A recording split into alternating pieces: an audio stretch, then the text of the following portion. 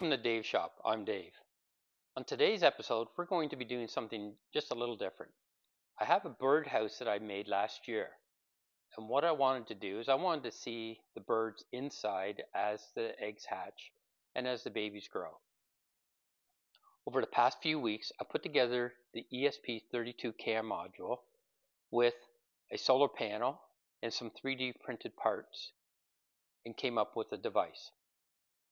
Follow along and I'll show you how I installed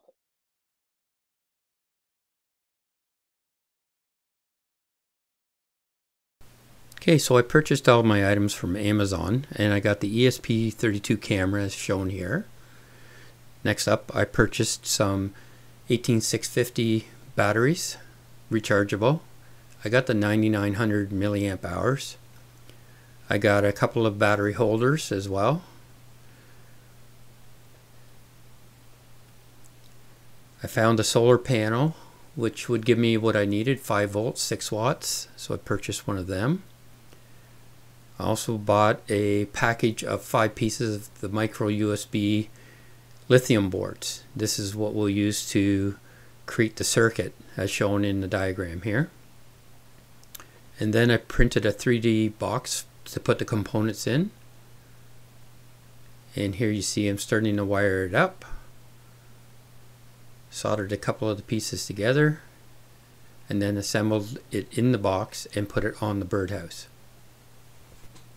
I also printed up a little hood to go over the opening so that it'll keep the wrens out and only the chickadees will come in. Next up, I cut the brackets on my CNC for the solar panel. I wanted to make it like a universal joint. So this is part of it with the screws ready to go to make it the existing piece that'll go with it tilt. And here it is assembled with the solar panel installed. And then I figured out based on where I lived what the angle it should be at. So we got it adjusted here, and as you can see in the picture, I've got it set to about 40 degrees.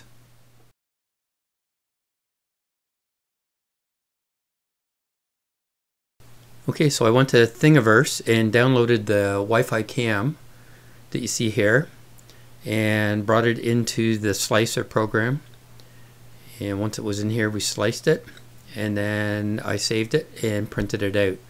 I didn't show any printing being done, but those of you that have done it before know what we do.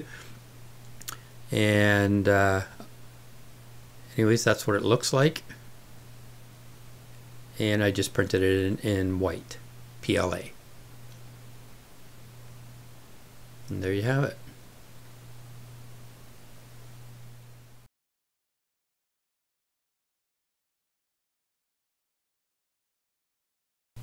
Okay, with the camera web server sketch loaded up in your Adreno software, you make sure you have the right camera selected. In this case, it's an AI thinker. And then you want to go down and input the correct SSID for your network. And once you have that in, then change the X's here and put in your password. And once you have that all done, you can go back up to the top and you'll be able to upload it to your camera module. And then you'll be able to test it out and validate that it's working or not.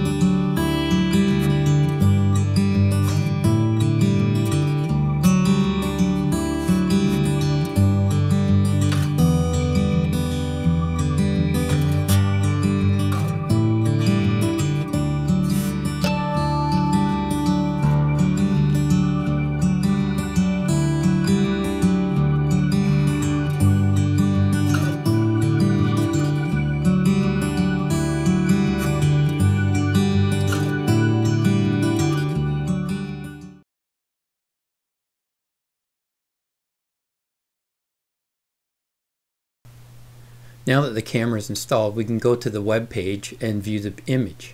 Here you can see inside the birdhouse. You can also toggle the settings by going up to the top left, clicking on that menu, and you can change the camera to a different image size. You can make it smaller, you can make it larger. I usually just leave it at VGA. Quality's pretty decent there.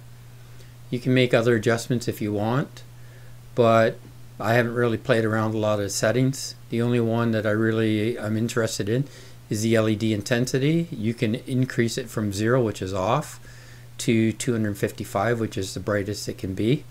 And that way, if the image is dark, you can turn some light on and see what's going on inside.